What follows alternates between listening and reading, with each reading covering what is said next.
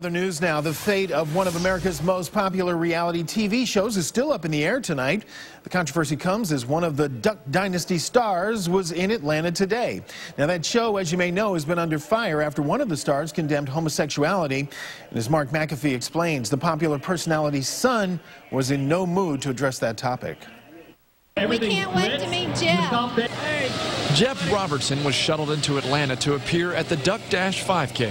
He started the event, billed as a redneck 5K, with a gun blast.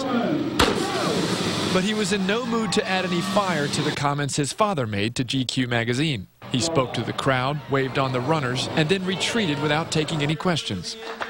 That left his fans to defend his father, suspended indefinitely by A&E. If Miley Cyrus can get a laugh, why should he get suspended?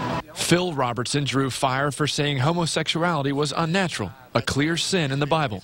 The world is changing, the country's changing, and he needs to get in line. So we thank you for another good deal. But Robertson's views weren't news to the show's fans. It's something that we can watch with the kids. They have good Christian values. The Robertson family said in a statement they're in talks with the network about the future of the show. But even fans know there are certain market realities.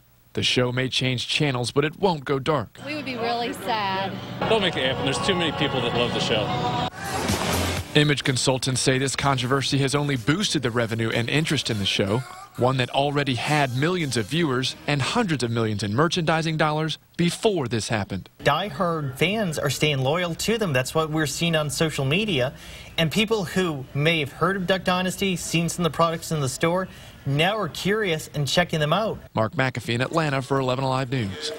Well, tonight they're there when we need them. They are the first responders. Police officers, firefighters, and paramedics respond when we have an emergency. They put their lives on the line to save others, but what does it cost them if they get hurt? Our Jennifer Merrily found out. It is a